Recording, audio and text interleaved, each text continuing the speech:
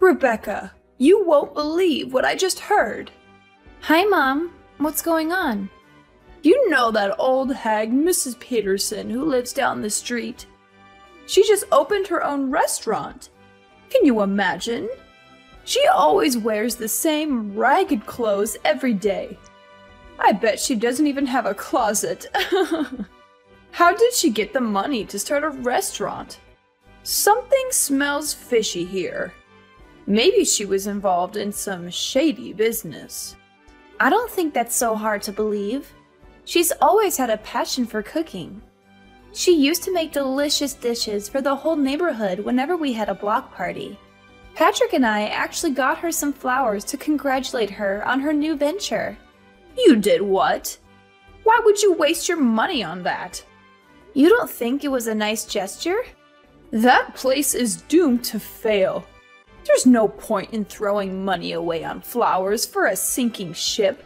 You should be more careful with your finances. I think it was worth it to support her dream. Oh, you're so gullible. You need to wake up and face reality. Do you have any idea how many people have tried to do what she did? Restaurants are the riskiest businesses out there. Unless she's a mastermind of marketing and management, which I highly doubt. I mean, look at how she dresses. How can she run a restaurant? The people who succeed in this world are the ones who are realistic. Her dream means nothing. I'm sorry, but I disagree with you. Of course you do. You've always been so stubborn and childish. You still live in a fantasy world. You think everything is sunshine and rainbows. Why do you say that? Because it's true. Patrick told me you still have this silly idea of becoming a baker someday. Is that why you're still working at that dusty old bakery? Yes, it's been my dream since I was little.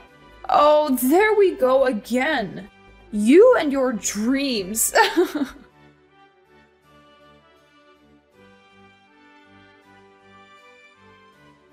So you probably told yourself, when I grow up, I'm going to be a famous baker and make the world a better place with my bread, right? Seriously, what world are you living in? You're an adult now. Grow up. It's humiliating. Why is it humiliating to have a goal in life? Because you live in the real world. People who chase their dreams are fools. You should learn from Patrick. He wanted to be an astronaut when he was young, but he smartened up and realized that was impossible. So now he works at a bank like a sensible adult. Get out of this fairy tale you're trapped in. The world doesn't need more dreamers who are clueless about reality. I'm so proud of my son for making the right choice and getting a real job. I boast about him to all my friends. Yeah, Patrick is a real hard worker. You have every reason to be proud of him. He's a wonderful husband, and I know he makes you happy. But we're talking about different things here. No, we're not. Your ignorance is a serious problem. Here's some harsh truth for you. You're an embarrassment to this family. What? I really tried to get Patrick to marry someone better. Like that lovely girl Taylor, who lives nearby. She works at the bank with him, you know. Yeah, I know her. We've invited her over for dinner before. She's beautiful and smart. She's the perfect woman for my son to call his wife. You agreed to our marriage, didn't you? You've never mentioned anything like this to either of us before. I had no choice. Patrick made me promise not to say anything about it to you. You two reconnected at your class reunion, right? I thought for sure your relationship would die out in a few months.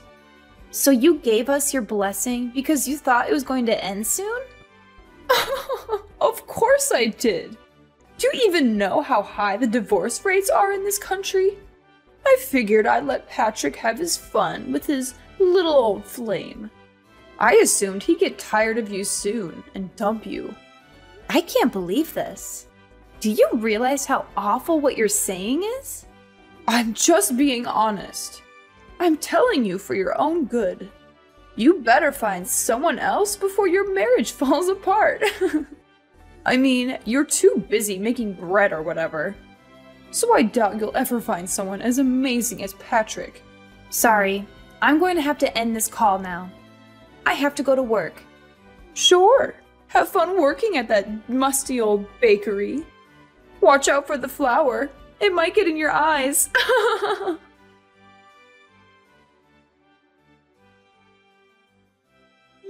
Rebecca, are you okay? Madeline just texted me and said you had a horrible accident. Sorry, Patrick. You're still at work, right? I feel awful for bothering you with this while you're busy. Don't worry about me. I'm packing up right now. How are you doing? I'm fine. Nothing major, but... But what? What happened? I have a huge slash on my face. You do? That sounds awful. Yeah. It took 15 stitches to close it. The doctor said it might not heal completely. I'm going to look like a pirate when it heals. I'm glad you're still able to joke about it, but you're not in any trouble, right? You don't have any broken bones or anything? No, I'll be okay. The doctor said I was fortunate. Okay. I was so worried when I got the message. I'll probably get to the hospital in about 2 hours. I hope I can make it before the visiting hours are over. Thank you. I really want to hug you. Oh, and my mom's coming with me. She said she wants to see how you're doing too and visit you. Really? She said that?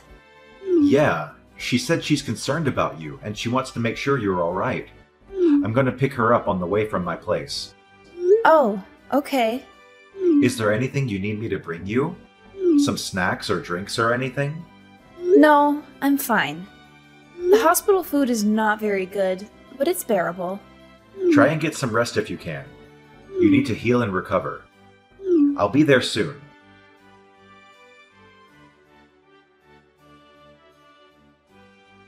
Hey, Mom. Thanks for coming to visit me today. Is everything okay, though? You left pretty quickly. Could you blame me? Your face is totally mangled. What? Sorry I left so soon. I thought I was going to pee my pants from laughing so hard. Are you serious? You look like a total freak. I'm going to call you Frankenstein from now on. The only redeeming quality about you was your face, but that's obviously no longer true. How awful. What's your problem? How could you say that? I don't feel ashamed at all about what happened to me or how I look. Sure, tell yourself. Whatever helps you sleep at night. I bet you're still in shock. You haven't fully accepted that it looks like you're wearing a Halloween mask. You don't need to insult me. I know you hate me. You've made that very clear to me many times. No matter how much you belittle me, I'm not going to divorce Patrick. Please get that thought out of your head. It doesn't matter what you think. I wonder what Patrick thinks about his new homely wife. He said he loves me and he's here for me. I'm not too sure about that. Didn't you see the look on his face when he saw you? It's only a matter of time before he kicks you to the curb. I don't think so. It's a fact. He was speechless when he saw you. Right when he saw you, he knew you two were done. Who would want to be married to someone who looks like they have a zipper on their face? Alright, I'm done having my fun. This is the perfect opportunity for you to get a grip on reality. Give up on trying to stay married to Patrick. Let him go. He needs to find someone beautiful with a good job. Someone like Taylor. Absolutely not. I'm not agreeing to a divorce, no matter what you say. You're feisty, aren't you? I get it. You're hanging on for dear life because you know no one else is going to want you. I don't care about that, though. I want you gone by the end of the month. If not for anything else, I just really don't want to see that disfigured face of yours. Shut your wretched mouth, you pathetic excuse for a human being. Excuse me? You're a complete and utter disgrace. Is that how you treat Rebecca when I'm not around? Patrick? Yeah, it's me. Oh my god! How?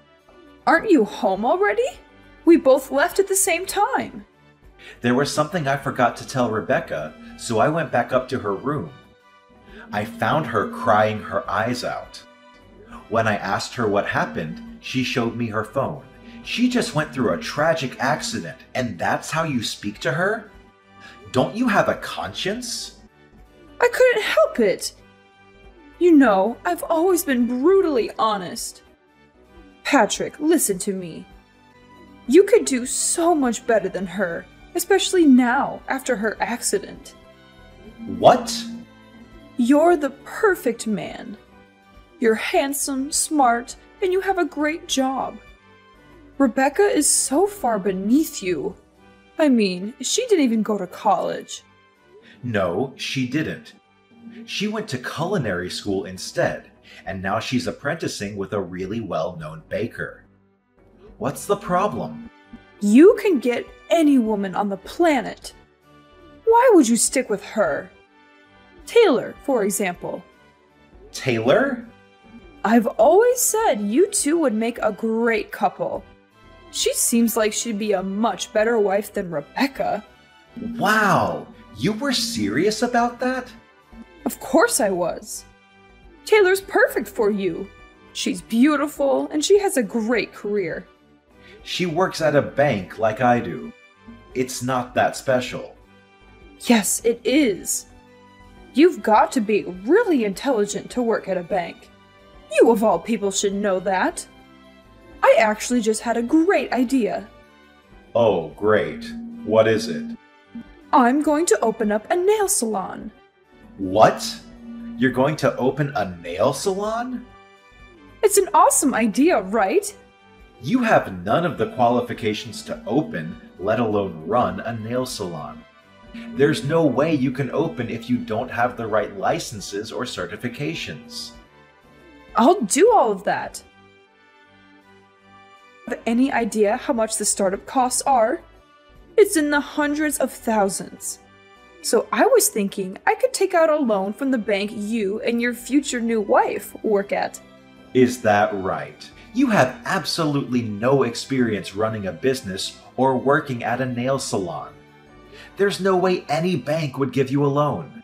Well, that's where you come in. If you and Taylor are in charge of giving me a loan, it'd be no problem. I'll be up and running in no time. You're out of your mind. I'll be the talk of the town. Everyone loves me as it is, so I know they'll all come in and get their nails done. Oh, and I'll even call that ratty old woman Mrs. Peterson in. Lord knows she needs all the help she can get to look presentable. Although it would take a miracle for that woman to look good. It's more for me to show her what a successful business looks like. What are you even talking about? What do you mean? None of that is going to happen. You can't just use people to get what you want. That includes me and Taylor. I don't know what's more insane, saying you're going to start a nail salon with absolutely no qualifications, or thinking I'm going to get remarried to my coworker. There's no way Taylor would say no to you. Don't be so modest. She's already, what, 35? She knows the clock is ticking. I've been biting my tongue out of respect for you, but enough is enough. You're a horrible person. Through and through. Do you even have a soul? You abuse and use the people around you for your own personal gain. I haven't said anything that wasn't true. Don't try and pretend like you still love that hideous wife of yours. You don't have to hide how you feel for Mommy. She's not hideous at all. I love her, no matter how she looks. I was afraid you'd say that. I guess you're living in the same fantasy world as Rebecca. You leave me no choice but to talk about this with Taylor directly. Her mother and I are pretty close, you know. Once I talk with Taylor and her mother, I'm sure they'll see things my way. Go right ahead.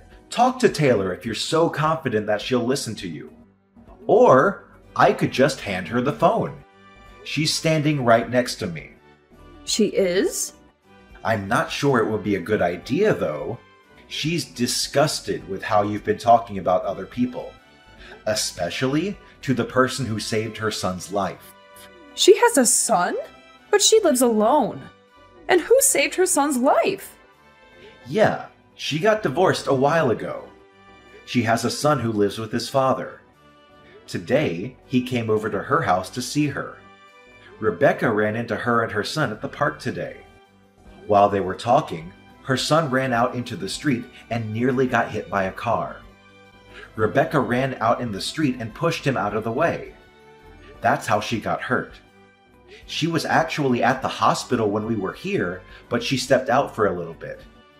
You left before you could see her. Hang on a second. Does that mean... Yeah, she's right. Everything you said. She saw everything you said about how her clock is ticking and your insane plan for us to get married. She said, I have no plans of getting remarried, let alone to steal someone else's husband. I would never do something so horrible. No, this is just a big misunderstanding. I didn't mean it that way. You're a little late to take back what you said. You said it yourself, right? You're brutally honest. Do whatever you want with your salon. I don't want any part of it. But I'll need your help. You know, I was just joking, right? If you are Taylor, don't help me. How am I going to make my dream come true? I've already told all my friends I'm going to open next year. You haven't started doing anything, but you're already telling people when you're opening? Your dream is pretty stupid if you ask me. Do whatever you have to make it true. Don't rely on other people to make it come true for you.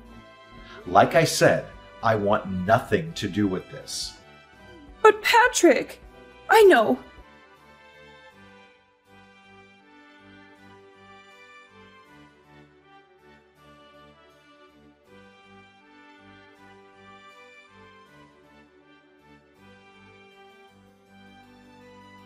Just give the phone back to Rebecca. I need to speak with her. It's Rebecca. Rebecca, please. You've got to help me convince Patrick to change his mind. Change his mind about what? Oh, yeah, that's right. You mean change his mind about divorcing me so he can marry Taylor and they can both give you a sketchy loan so that you can open a nail salon?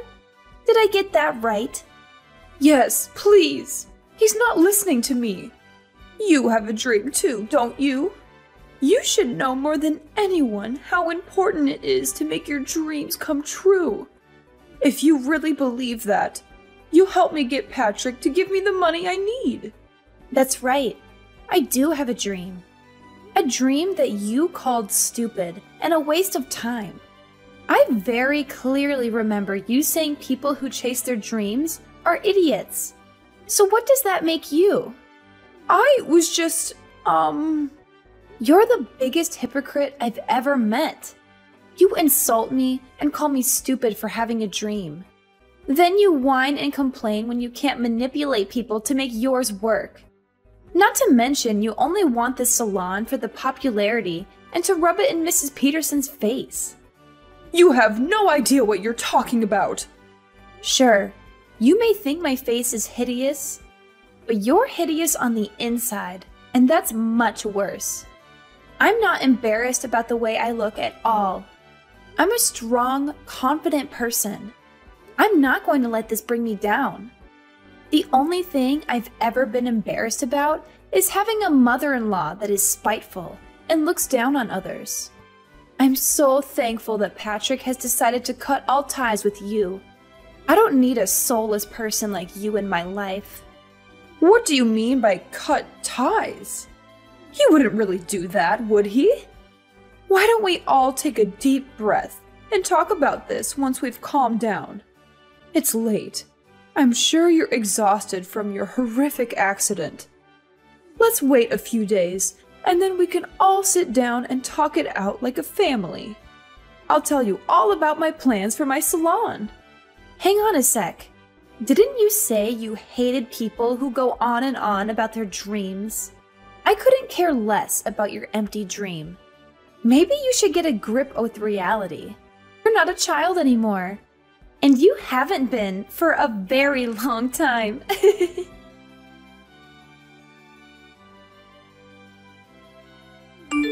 Hey, honey. Are you still awake? Yep. What's up? Sorry, did I disturb your sleep? You were probably just about to doze off. Actually, nope. Not even close.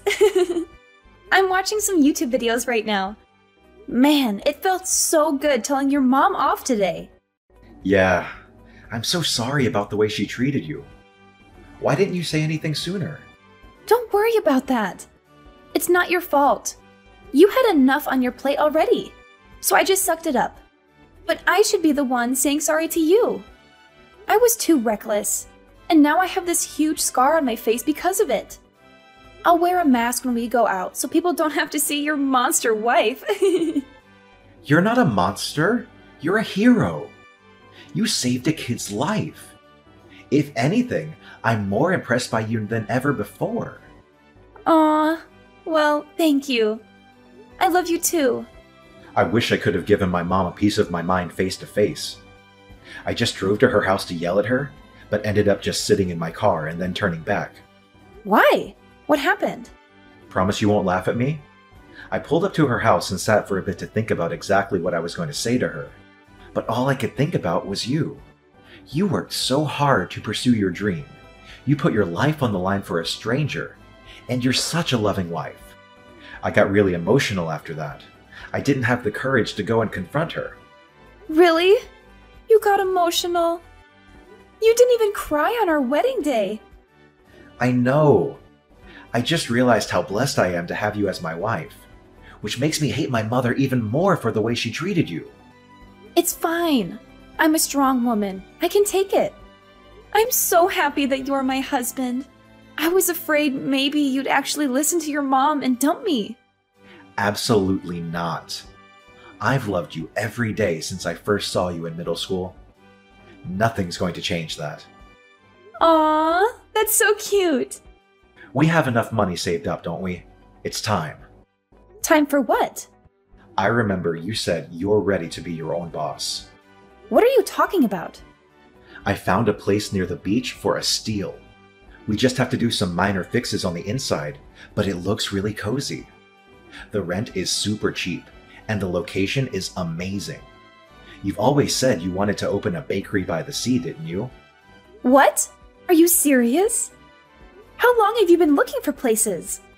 But by the beach? We live in the city. The nearest beach is like 3 hours away. If I opened up my own bakery, you'd have to quit your job. I know, and I'm totally fine with that. That was never my dream job anyway. I only took that job because the salary was crazy good. I wanted to make money fast and get out of there. What matters more is making your dream come true. Are you sure? Like, really, really sure? I always respected your love for baking. Ever since you told me all those years ago, I loved that you never gave up on your dream, even when we met again at the class reunion.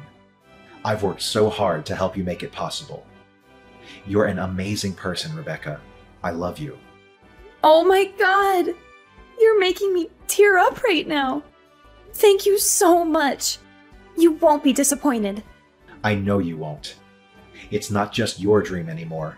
It's our dream.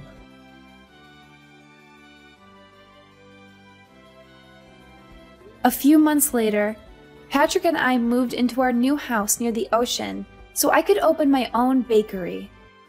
I thought it would be a tough start, but thanks to Patrick's help, things have been going better than I ever hoped for.